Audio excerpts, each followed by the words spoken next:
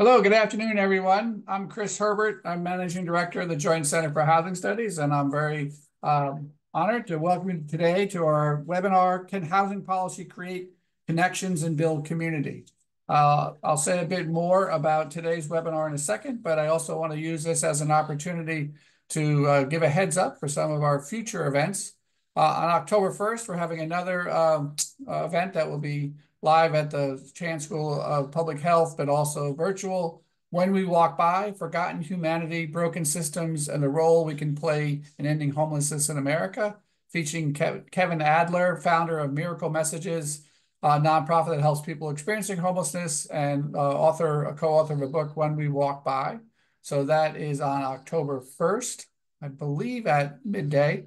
And then on October 10th, we have an event legalizing mid-rise single-stair housing in Massachusetts. This is a report that we did in conjunction with the design firm UTIL and the support from the Boston Indicators. This will be a 10 a.m. event live at the Boston Foundation, but also broadcast, looking at the question of how single-stair and egress requirements and building codes limit the opportunities for missing middle housing.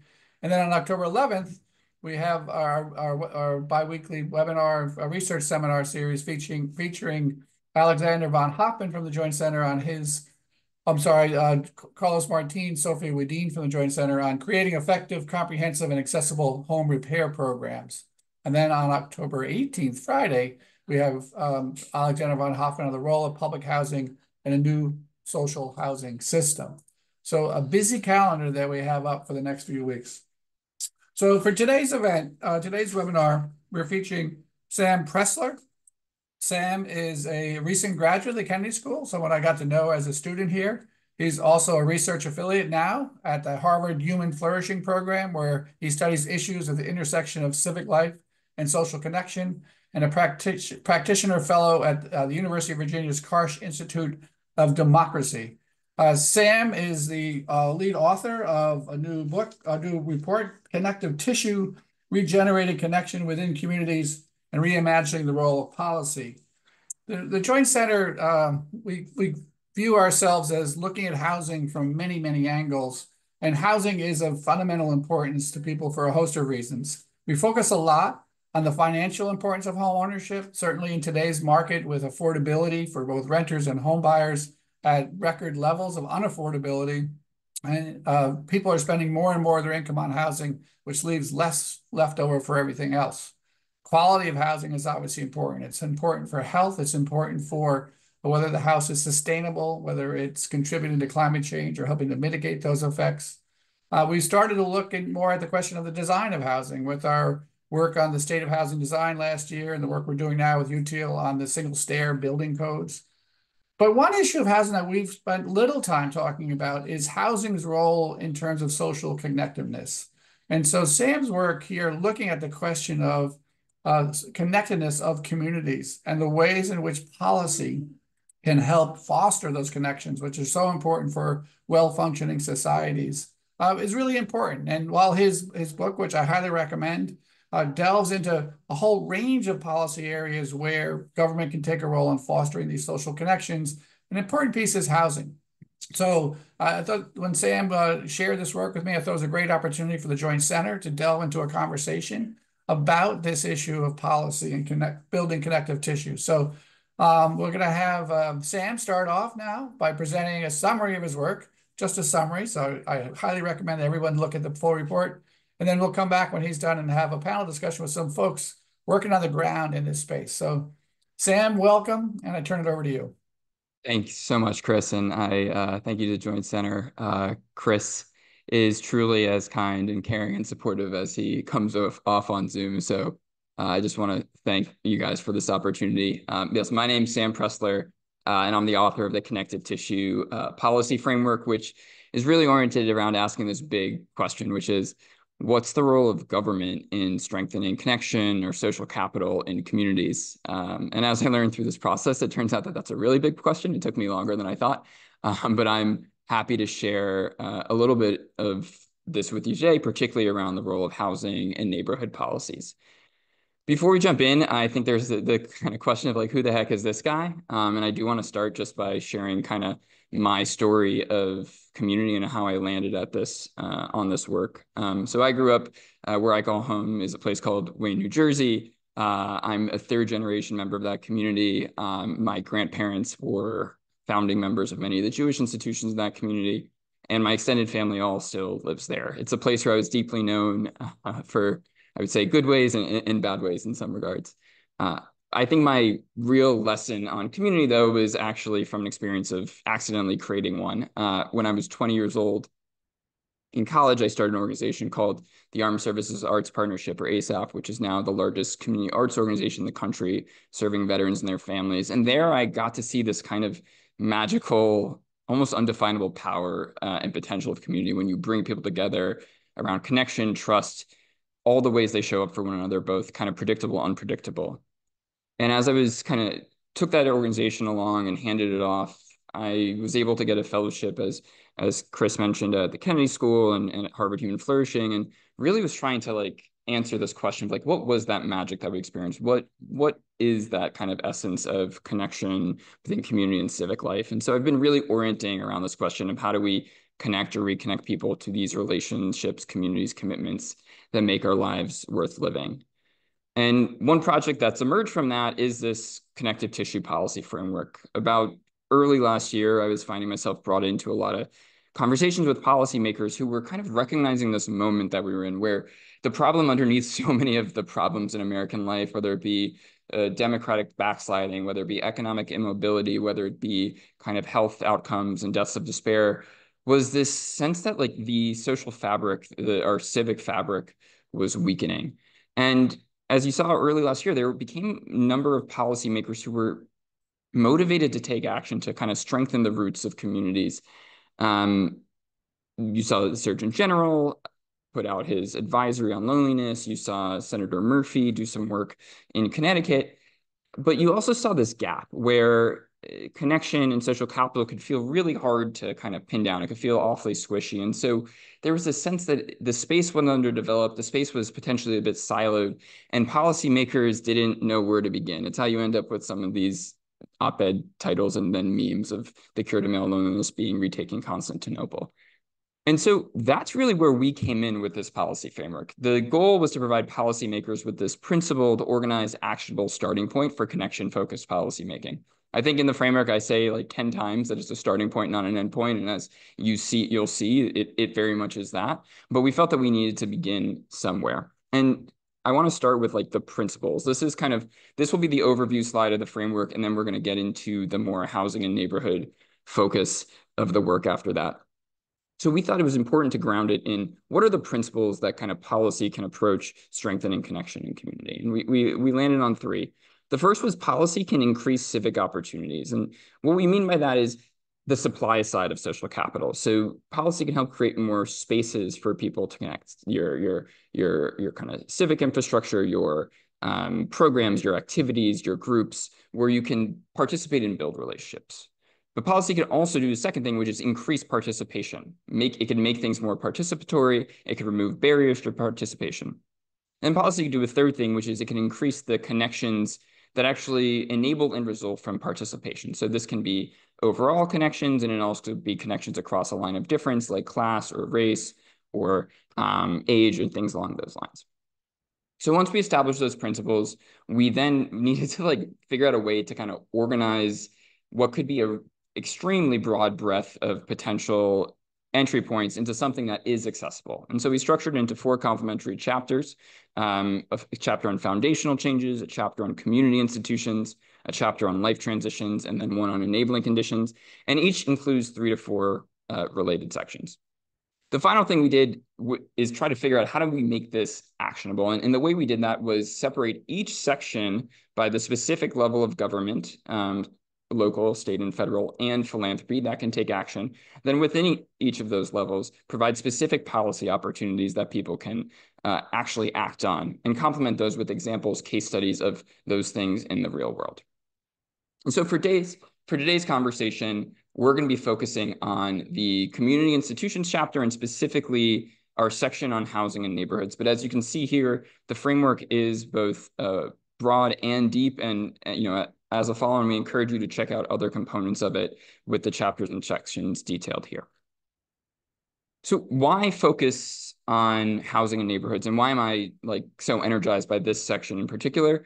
As Chris mentioned in the intro, I do believe we have a once in a generation opportunity here to kind of draw on the bipartisan momentum to boost housing supply and boost housing affordability, and then convert that into housing and neighborhoods into a platform for participation, connection in our communities, both overall connectedness, but specifically across lines of difference. So how is this, like, why does this kind of matter? Why now? Uh, First, let's start with the kind of fundamentals that where we live, it fundamentally shapes our social reality. The places we frequent are dictated by where we live. So too are the groups we join, the neighbors we interact with, and the relationships we form. And we're seeing this momentum around middle housing policy, around social housing policy, and all of it has the potential to create these mixed income communities. But as Chris was mentioning, more supply does not equal more connection. More affordability doesn't equal more connection. We need to build connection into the very process as an outcome for how we think about housing and neighborhood policy on the front end, throughout, and on the back end through the activation of our neighborhoods. So what I'm going to get into in the next 3 slides is really the 3 different, I would say, categories that we thought about housing and neighborhood policy in terms of it play a role. I'm going to talk about this at a fairly high level, so I definitely encourage you to check out the framework and dig into it further, and obviously ask questions in the Q&A. But I'm going to go through it briefly, and then we'll close and turn over the panel to actually talk about bringing these things to life. So the framework really starts with, in the housing section, with housing policies. And I want to talk about a few housing policies that do seem to have the potential to build more mixed income neighborhoods, and through that, more bridging connection. So middle housing, which many of you know, that is an opportunity to both reform zoning laws that enable more diversity of housing within neighborhoods. And if successful, this can both boost the supply there, but also the potential for cross-class integration. Social housing is another angle where these kind of mixed income, publicly owned, democratically controlled, and permanently affordable housing, by building mixed income into their very nature, we're creating the conditions for potentially more cross-class interactions and more connectedness. The final one I'm talking about is co-housing, which is still very fringe in the US, but it's, of all the options, it is the most communal in nature. Communalism is built into it. You have shared activities, you have shared spaces, you have shared responsibilities. And to the extent that, potentially philanthropy can make this more of a mainstream thing, it does have long-term potential in terms of strengthening the connectedness of our communities through housing policy. But we know that, like we said, these housing policies alone are not enough. We need to figure out how do we bring people together through neighborhood programming and neighborhood activities. And I'll kind of speak through 3 different opportunities we identified in here. This is not exhaustive. But the first is thinking about how, as neighborhoods are changing, as people are moving in, the one commonality among all people with children is that they are committed to the long-term well-being of with parents are committed to the long-term well-being of their children. And there's a real opportunity there to build in cohort-based programming for these parents in their neighborhood schools, where they're attached to the class or grade of their students. And they're actually coming together on a consistent basis, both to learn how to support their children, but also to kind of support one another and connect with one another. Think about a club for parents that's not kind of voluntary like PTA, but it's actually a social club for parents to support their children tied to schools. The second thing we see programming-wise is just the array of neighborhood programming that can activate communities and bring them to life. And there's lots of examples of local governments providing microgrants and capacity support to do this. One of them is going to be on this panel later, as well as kind of community groups who are doing this type of work. So talking about block parties, barbecues and dinners, violence interruption programming, welcoming activities for newcomers, and different types of block improvement and block betterment activities that promote cooperation and connection. The final thing I want to highlight in this is not as explicitly programmatic, but more around the idea of civic opportunity, which is kind of how do we build and create more communal microspaces in neighborhoods, both through zoning reform and through funding for people to gather and come together. And so thinking about not just large parks or community gardens, but micro parks and gardens, small tool sharing workshops, and and tool sheds where communities can come together, work on shared projects, and even enabling kind of micro pubs and cafes and third places that maybe are not in a downtown area, but in any community, you can kind of stumble into kind of a local third place that's accessible and affordable and connect with one another.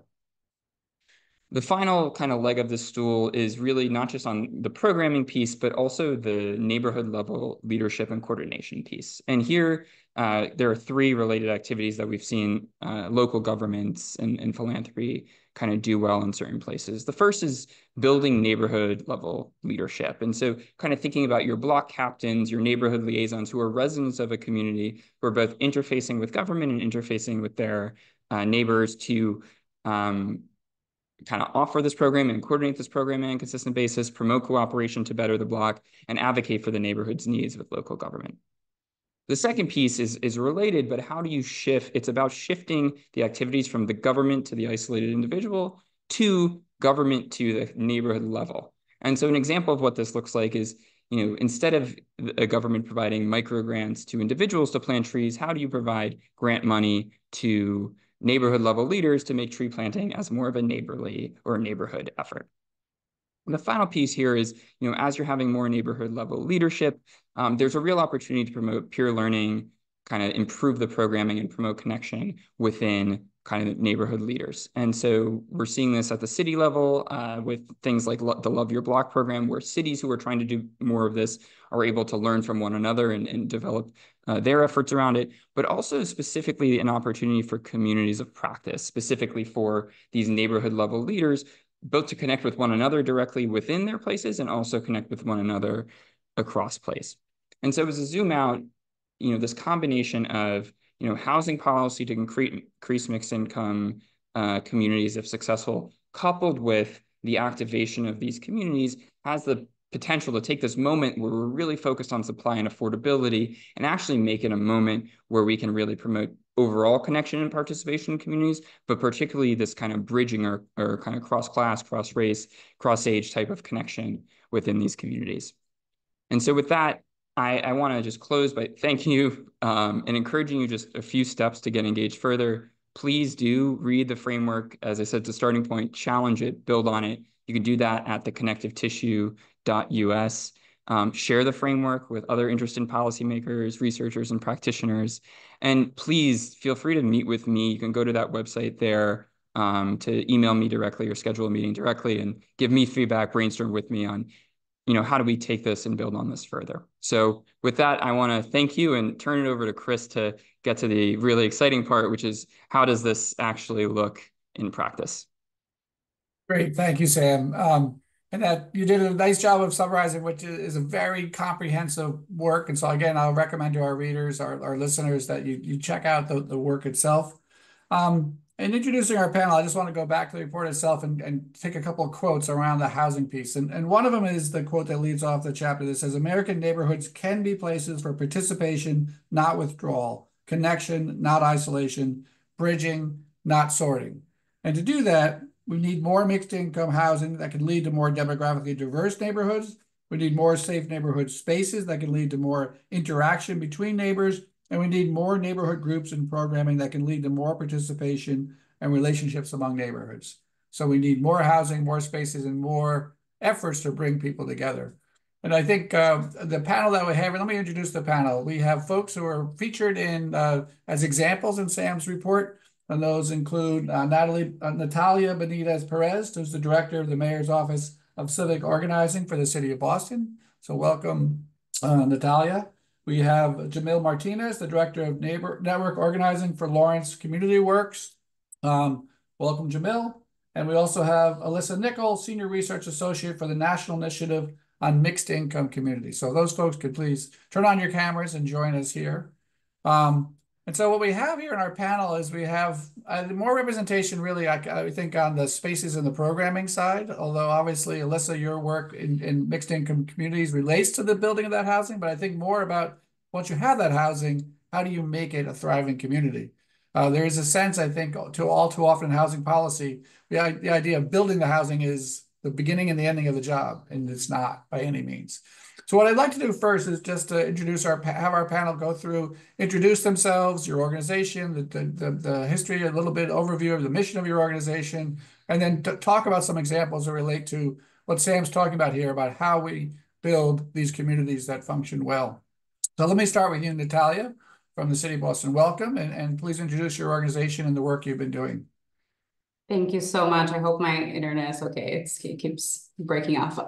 So my name is Natalia Benitez Perez. I live in the city of Boston. I am the director of the Mayor's Office of Civic Organizing.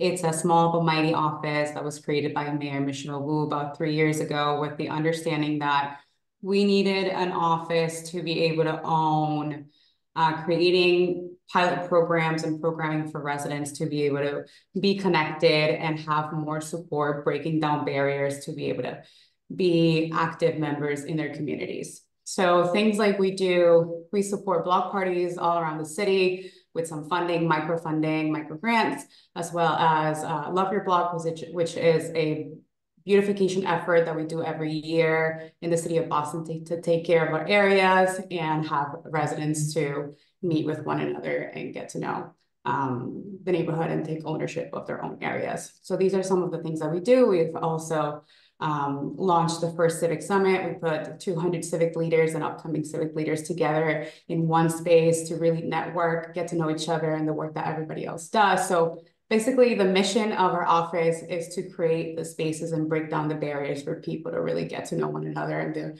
amazing work that everybody does and get to know people at a more personable level. Great. So let me turn to Jamil Martinez. Do you want to introduce yourself and your organization? Sure. Hi, I'm Jamil Martinez. I work at Lawrence Community Works as a director of network organizing. Lawrence Community Works is in Lawrence, Massachusetts. It's a community development corporation that works with residents and other stakeholders. We provide affordable housing, training for academic and educational success. We also do leadership trainings to develop our residents politically and socially. And one of the things that we utilize is the neighbor circles. Neighbor circles is part of our network organizing that helps us build social capital. It's fundamental to the approach that LCW has, because it's not just about housing and programs. We have to build relationships, because that is critical for the community's success when we are working together, when they're all kind of working all together. Neighbor circles, currently in the city of Lawrence, we can host 4 to 6 a year. It is 3 consecutive dinners with the residents that open up their doors. Neighbor circles brings people to conversations, so they can decide whether or not what's working in their neighborhood and what's not working. Taking into consideration that right now the city of Lawrence has a very high population of undocumented families. Many of these families are struggling to navigate unfamiliar landscape here. And so I think neighbor circles have become very effective in the neighborhoods because it helps build relationships and families and neighbors start working together. Just to put a fine point on this, when you think about these neighborhoods, as you mentioned, immigrant families, people come in, and over time they may have deep roots, but many people come in, they're newer to the community. As you say, they came from other countries. They may not know their neighbors. They're busy. They're taking the kids to school. They're working maybe multiple jobs, right? And so they don't know each other, surprisingly, in some sense. But if we think about the way life is organized, and so you make those connections, knock on doors, you get people to come together and have dinners and create that neighborliness that we take for granted coming from, normal interactions. But the way our lives are structured today, we don't have those normal interactions. Is that a fair description? That is, yeah. And one of the things that we normally do for our first dinner is that we do something called the map exercise, where there is a map of the world and people get to, with a marker, highlight where they came from and their journey here. Some people even discover that they're family, but that builds relationships and neighbors get to know each other on a deeper level. It is easier to open up that conversation after that of what are the needs, what are the wants, what are the challenges that they're facing within their own neighborhoods. And it's not dissimilar from what Natalia, the block party concept, right? Where you have people who are living in the same block and you know, they may pass each other each day, but when you have that money, it doesn't take a lot of money, but you give them that money to have that barbecue, have that, close the street off, and start to make those connections. And I think we take for granted that those will happen organically. But it's kind of like a plant. You gotta put it in good soil and give it some watering in order to make those roots start to grow. Yes, I totally agree with that. It is super important to build those connections, not only neighbor to neighbor, but also neighbors to their city officials, neighbors to the police department. Who is making the decisions, the government decisions within the city, and how strong is your voice? That is super important in our neighbor circle conversations. Great. All right, let me get you in the conversation. Tell us a bit about the National Initiative on Mixed Income Housing and some examples of the work you're doing in this space. Yeah, thank you. I'm Alyssa Nickel. My pronouns are she, her, hers. And it's really great to be part of this conversation. I feel like I'll just essentially be highlighting the things that you all are saying about why we're in the room together. So as you can tell from our title, the National Initiative on Mixed Income Communities, we really started. This is our 10th anniversary year. I'm really thinking about where we've come. The center started 10 years ago, but really built upon a prior 10 years of research. So this mixed income housing policies, as you said, started back in the 80s and 90s, and really recognizing that those are housing policies. But we came to the work recognizing that those policies really, if we think about why we find them important, it's really because of this history of segregation and exclusion and marginalization of communities. So how can housing policy, mixed income, this idea of mixed, really, if the intent is to bring people back together and have people in one space, really changing the narrative of this country and how we are building one another. So we really wanted to, with this center, create a space that was going to connect people and gather the best information and knowledge that was out there about mixed income communities and how people are implementing these policies, do our own basic research, evaluate and advise.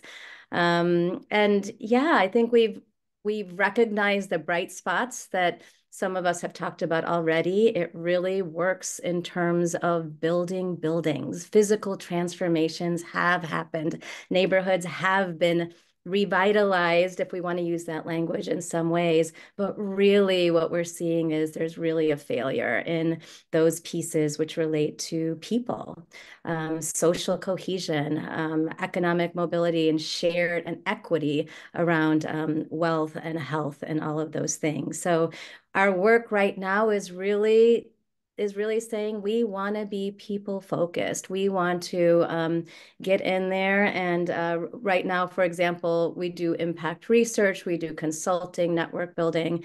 And part of that will be really digging into spaces that are mixed income communities and asking, do we have a shared vision, bringing all the actors to the table and say, can we have shared vision? Do we have one? How are we operationalizing that, each of us in our own spaces?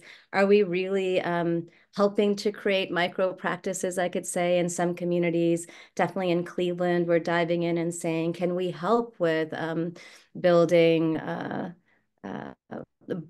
leadership in blocks and ways for people to really connect with one another. So I think we're really aligned with this group in thinking that what's important is uplifting those ways of being that connect us to our shared vision. And then I think what we really want to think about is, what is that shared vision? What are we trying to overcome? And we have some ideas about that, but yeah. And listen, let me, just for our audience, and correct me if I'm wrong, but my understanding of the history of your initiative really springs from redevelopment of public housing, beginning with Hope 6 and through Choice Neighborhoods and others, and as well as other initiatives, but that took older subsidized housing that was heavily concentrated among very poor folks, was redeveloped into what was deemed to be a better community, to be mixed income. And so the idea was we didn't want to concentrate poverty. But the reason why your organization has to exist is because there's this maybe a little bit of a Pollyannish view of saying, oh, of course we don't want to concentrate the poor, so we're going to have mixed income and it'll be a better community. And then lo and behold, it's like, what does that mean to be mixed income? And the fact that people are coming into these communities with different resources, with different degrees of power, and then we have to think about how do we design the housing to bring people together in an equitable way, and how do we think about the programming that exists within that housing that allows what you're describing of the creation of a shared vision and a shared vision of and actions that we bring it together. Is that a fair summary of kind of the place that your organization comes into?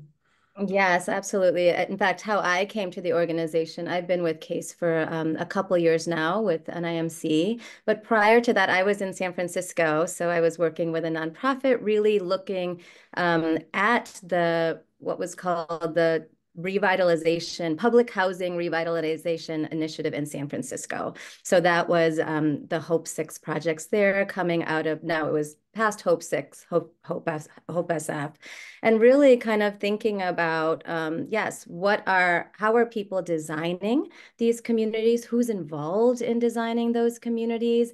And really seeing that unless we pay attention to that at the beginning, really, we don't even have the infrastructure, the places where people can be together. We don't have places for people to really understand where is power shifting in these spaces. How is this making a difference? So yes, really coming out of those spaces of revitalizing public housing spaces, and then recognizing that there are lots of places where we're really thinking about how are we connecting communities, and in some ways, I don't know if we want to say integrating them. Yeah.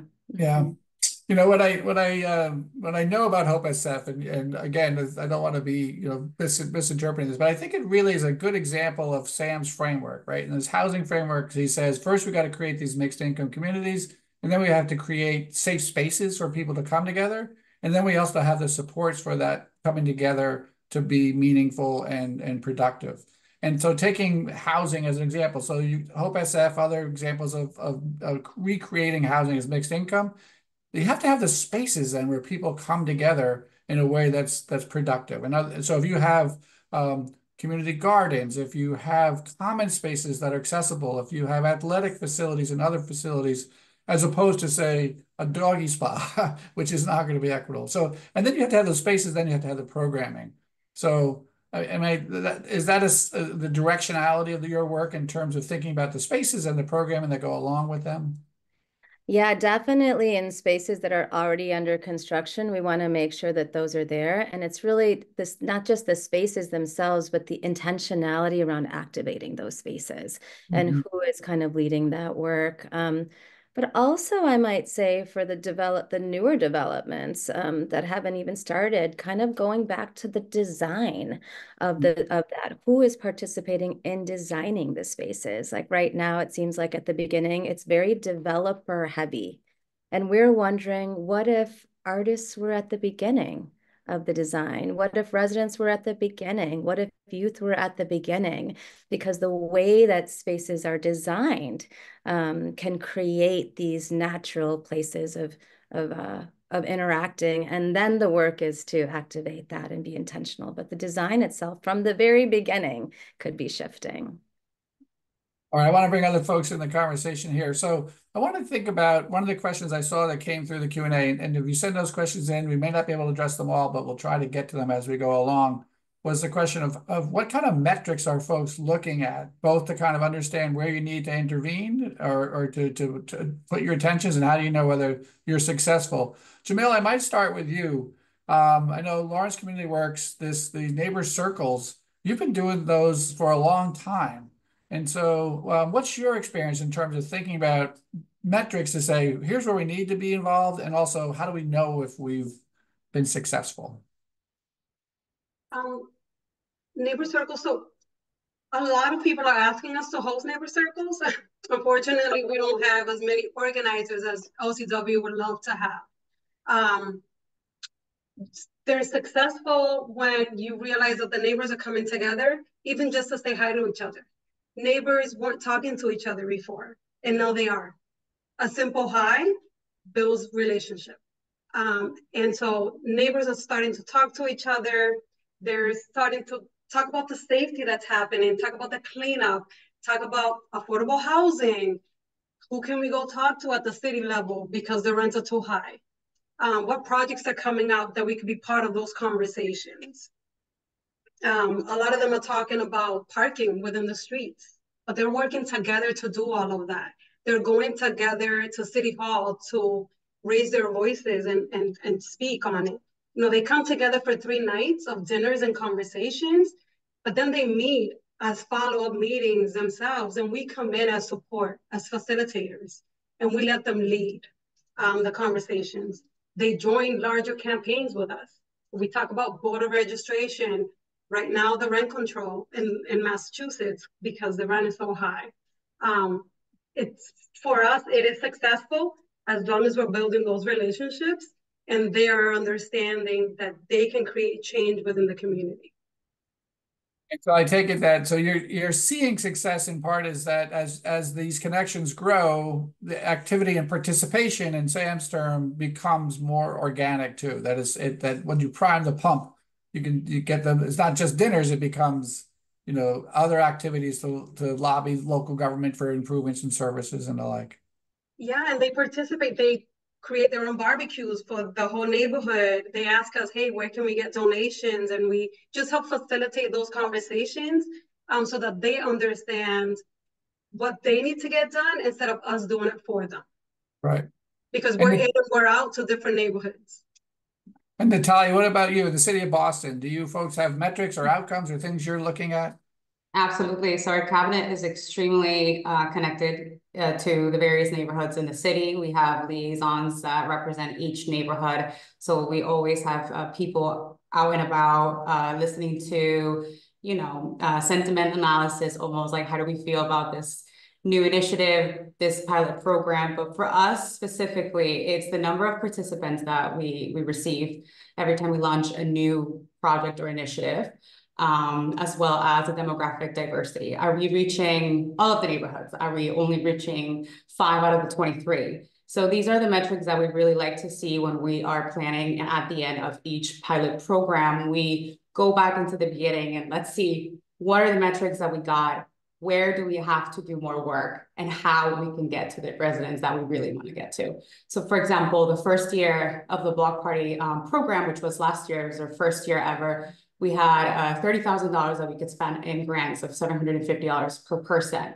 The first year, we found it a little bit harder to get to communities of color and migrant communities because of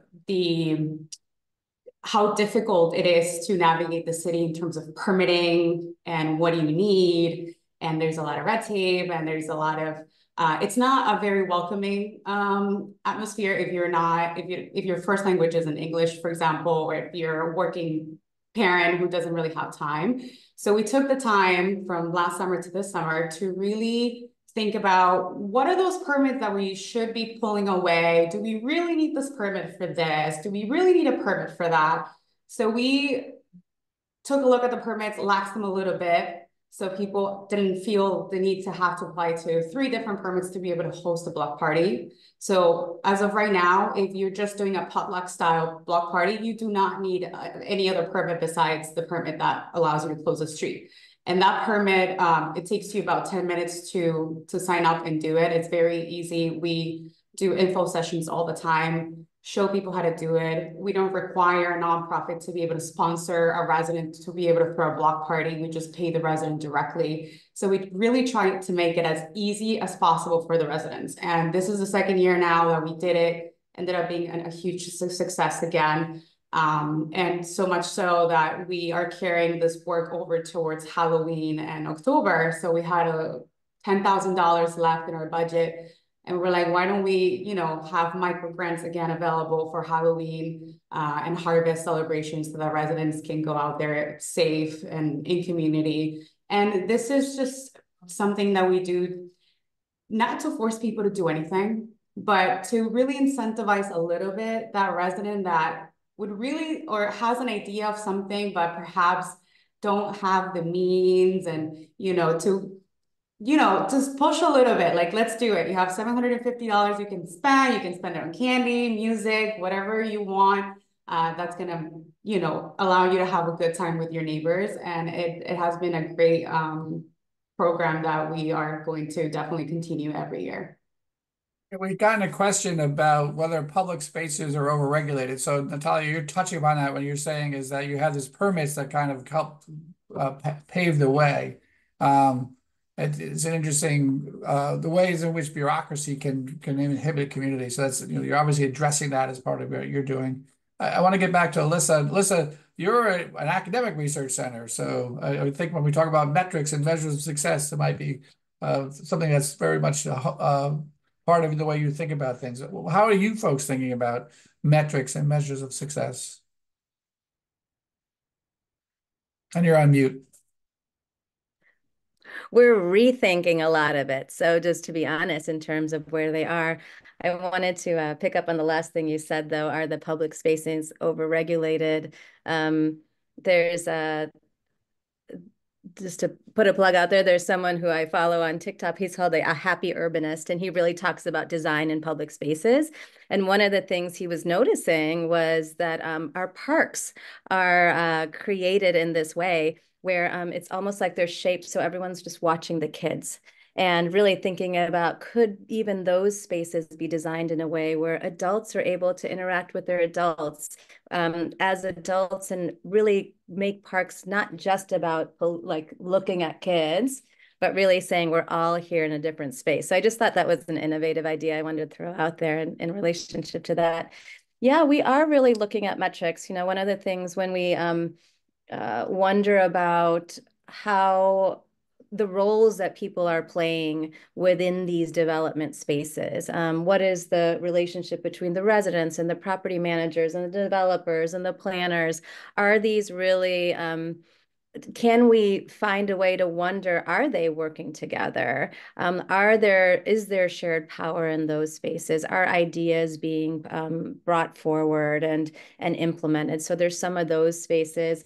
Really talking high level, I would really wonder, I'm just throwing some of these out there as ideas. I kind of wonder if we were to follow the money of development spaces from the top, how much are we putting in terms of our line items for developing the buildings at the beginning? Of course, we need that. But really, where is the money going in terms of these supports being given to communities to implement, to create, to ideate, to imagine boldly around bringing people together? So I would definitely say let's follow the money a little bit.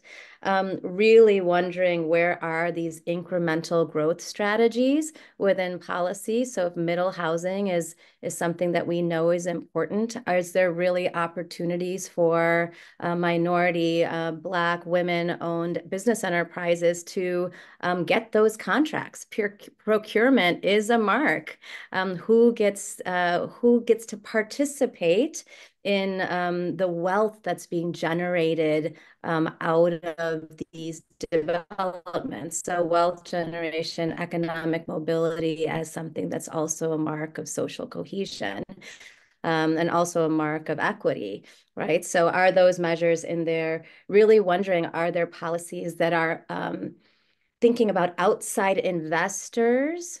My internet cable is unstable. Outside investors in these communities. So are there policies that are wondering about people buying up all of this empty land in a community that takes it out of, that they're not participating in? Are people really, the Airbnbs and people developing these rental housings, things like that really are also on this level that says the people who own the space and the land aren't the people who live there. So they're not necessarily going to be as invested in those intentional community building areas and support. So those are just some kind of broad ideas that are on a different, yeah. You mentioned the idea that when we fund the development, do we fund the kind of services? And the answer is probably, and the short answer is no, is that when we have development funding, and then the idea is you get funding for those kind of services elsewhere. I mean, I guess, Jamil, in terms of your organization, in some respects, we've kind of outsourced this, right? And the folks like Lawrence Community Works are doing that community building work. Where do you get funding from? Who's supporting you in doing this work? Maybe I should leave that for Jess, but yes, we do. As Lisa was talking, I'm, picturing all the conversations we're having with the community and how we bring their voices in. Because before we purchase the building, but it's always, what does the community feel we need there? And so a mix of youth and adults of all ages, what is their vision within the space? And we have really dynamic conversations about that. Once the property's built and families move in, we really take priority in making sure that we're building those relationships within the building to create community there. We do a lot of engagement activities, and they have a sense of ownership within that property. They take care of it. They host potlucks all the time, cleanups. They arrange their own cleanup for the whole neighborhood around there, but that's just one building. It's beautiful to see. Yeah, so we do host a lot of community conversations prior to building anything, and then after as well. We've touched upon this already, but one of the issues that I think that makes this work challenging is that when you're dealing with marginalized communities that are under stress from a variety of ways, and this may be an optimistic endeavor, right? To get folks who are struggling with lots of other areas and also feel very left out from society to get them engaged. I don't know. So Natalia, you touched upon this, but in terms of what are the kind of strategies and approaches you need to really deal and engage with more marginalized communities? So we rely heavily on our neighborhood liaisons. These are individuals that are part of the community. They're appointed by the mayor, and they are, majority of them have been activists in their own communities, have worked in the various nonprofits. So they know those neighborhoods front and back. They know every person that lives there. They know how the neighborhood operates. And for us, it's very important to have that knowledge, because what works in one place does not work in the other. So we have to tailor our outreach to that specific way. So does that look, for example, sharing information at the local community centers, or if you have a health center, that's where we should be going with information versus the public library. So we are very intentional on where we are putting the information so that we can reach the people that we want to reach. And going back to Alyssa's conversation, one of the liaison's roles in the city of Boston is to oversee the community process for all development that happens in the city. So this is really important, because in the city of Boston, we have a very known community process that we follow for all development projects that require zoning variances. So part of that role is to convene a neighborhood meeting with a developer and really deep dive and explain what the new proposal is, how is this going to affect the community, and also how does the community feel about this new proposal? Is there anything that they want to see? For example, we hear a lot of the times new trees. People want new trees because they want to have a neighborhood that feels more homey, and then it feels better for the environment, etc. So with that being said, having community voices always at the forefront of everything that we do is very important, because at the end of the day, we are doing the work that we're doing to service the community and to service people. And Jamil, you've touched upon this too, but obviously, Lawrence, you're dealing with a lot of folks who are marginalized. What are kind of lessons learned there you have for others?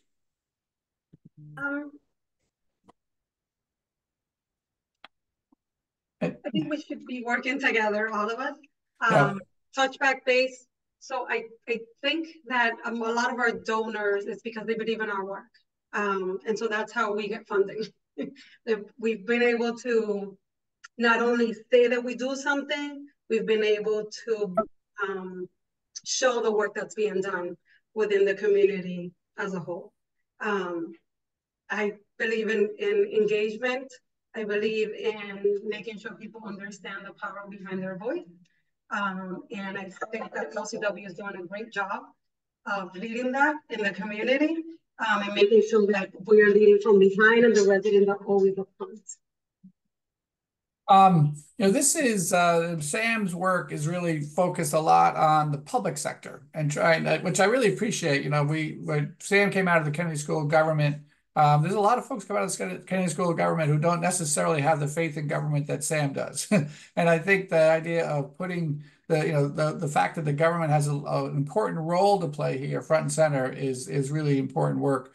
But we have Natalia from the city, but what recommendations do you have? And Natalia, this could be for governments at other levels. What recommendations would you have for government to help support and advance this kind of work of building social cohesion and social connections? I think the first thing is to always hire people from the community. I think that's the first thing, because you cannot change the system if you're not part of the system. So that's my first thing. Second is to really invest in things that feel attainable for regular people that work 2 jobs or parents. Things that are easy for them to apply for, that don't require too much oversight or fiscal sponsor or a ton of paperwork, is to really remove the barriers of time. How much time is this application going to consume out of my afternoon? So everything that we do, we really try to think, how much time is this resident going to take doing this? Because what I want them to spend time on is planning their event, inviting their neighbors, the nonprofits, talking to other people, not producing paperwork for me to read. So I think my advice to other cities and towns is to really think of just making it easier for people. If you're doing a grant program, how can this be easier for folks? Not only to apply, but after they receive the money. How do they receive the money? Do they have to, get a vendor ID? How strenuous is the process to get a vendor ID? Just to always make it easier. And there's always a little bit of budget left to be able to fund some micro grants. And for us, $750 might not seem much, but for somebody in the community, that is something that they can really grab and okay, we'll support another business in the community. So now, not only you're giving somebody the means to be able to get to know other people, but you're also supporting the small businesses within the community. So it's just making it easier for folks. So, yeah, I would underline that that connection to the small incremental. We really are diving into Adrienne Marie Brown's work around emergent strategies. And part of that is small is all. It's a reflection of things. And yet often you have to be polished in a certain way, going back to procurement, you have to be polished in a certain way to get any sort of contract, and really wondering, is there enough capacity building for smaller agencies, smaller groups, even if it's not connected to, a large nonprofit? What about the smaller community groups that are really doing exciting work with one another? And also really looking for amplifying the way people are already living, that are already working with one another. I think the other thing I want to highlight about reaching out to different communities, it's any communities that we've been given feedback on with some of our research, we'll always ask, well, you've heard our questions. What can we do with this research? And they'll usually, we've been given the feedback of, can you just make sure you're talking to people, not just academics? Make sure what you're saying is said in a way that anyone can understand. Because oftentimes, people in government will say, well, this is too complicated for you to understand. No, it's not. People can understand financing. People can understand, how one thing is connected to another. So I think by really our responsibility is to say we can use story. We know how to use social media. Let's use social media. Let's use story. Let's communicate. There's organizations. It's really around making a case for what you need. And I think communication and putting some, funding toward that is really, really important for any organization. And yeah, so Jamil, I'll give you that question too. And, and how do you work with the city of Lowell, for example? What are what's the difference between what they do, what you do, and how does that kind of break down the responsibilities work in your case? with the city of Lawrence, one of the great things that we do is that we already build relationships with the city councils that are in office. And so we invite them into the neighbor circle so that they can also build relationships with the residents.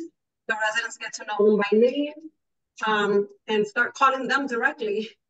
Start putting pressure wherever they feel is needed, so that we're not doing that. The residents understand, they begin to understand who is making the decisions in the city, where is the power? And that is one of the greatest things that we do. We do that not only with the city councils, we do that with state reps, anyone that's willing to come and be part of those conversations and sit at the table for conversations.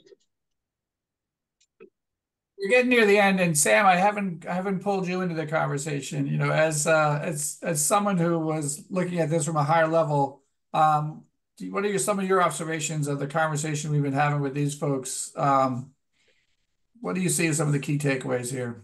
Yeah, I mean, I think I could name a few. I would say first, like all of this stuff is messy, and if it wasn't messy, we would have already figured it out. And so I think, you know, part of the appeal of kind of the materialist kind of focus on supply and focus on affordability pieces, like if we can only hit these metrics or these outcomes, we'll be successful. And I think we should ask the question, it's like, if we hit these outcomes and these metrics, will we be creating the conditions for flourishing communities?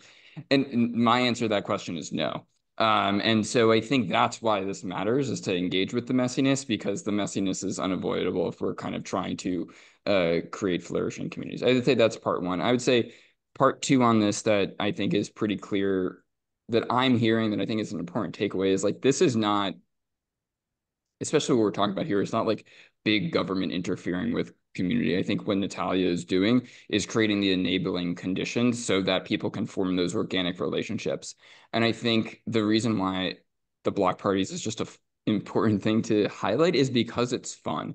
Like, not everything needs to be about like advocacy and organizing and this like difficult stuff like that. Like, people honestly don't come together around those things. Like, what did Putnam find in making democracy work? The thing that predicted the strength of a democratic society in Italy was not voting or anything like that. It was how many choir groups were there in that place.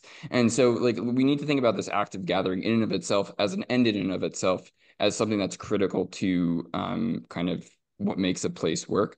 And I'd say the third piece, and I'll stop after this, but this is me getting it all in pretty quickly, is from a time horizon perspective, I think it's worth contextualizing. We are in the very, very early innings of kind of a new wave of kind of community-oriented thinking.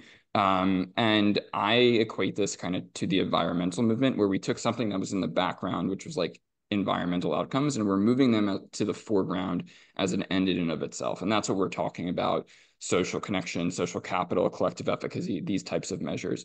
And so it is going to be messy because it is very early and because that is the nature of it. But if we believe that that is an end worth working towards, it's worth kind of navigating the messiness and the complication and the difficulty. So. Well, that's great. That's a good summary, Sam. To echo what you're saying too, is I'm a so-called housing expert. We have a housing crisis of multi-dimensions. And people say, well, what's the solution? And I think the hard thing is that there isn't a solution. And as human beings, we tend to grasp, we want a solution. And right now, for better or worse, we've grasped the idea we need more housing, and that's the big solution. The issue there is it's not wrong.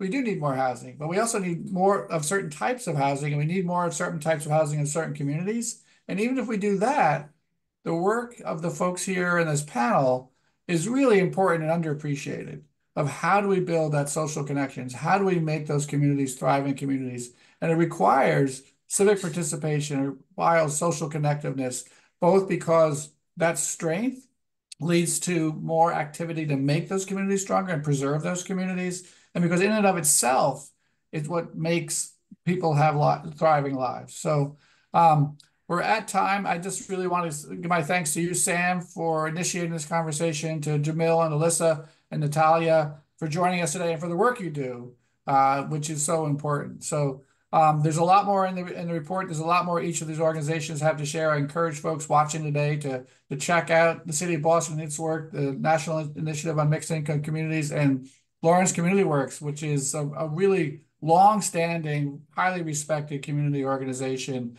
that we have a lot to learn from. So thank you all. Please check out their work, and I hope the conversation continues. Be well, everybody. Thank you.